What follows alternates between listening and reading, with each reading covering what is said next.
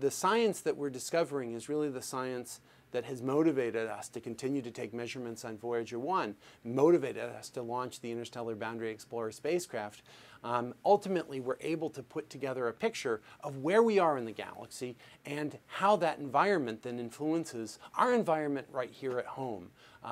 In particular, the radiation environment, which has implications for all sorts of things, including human exploration of space. So what does this mean then?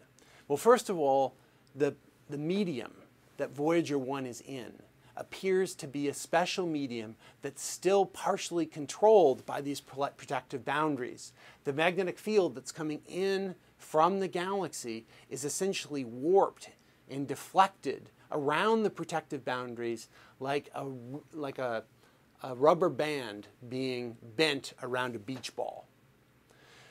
As Voyager 1 gets further and further out into interstellar space, eventually it will see the magnetic field that's no longer affected by these protected boundaries.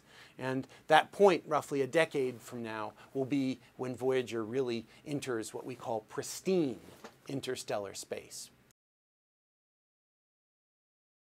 Now we're able to put together a picture of the magnetic field in the galaxy that tells us where we are in the galaxy. It tells us how cosmic rays get to us. These magnetic fields become like superhighways for cosmic rays.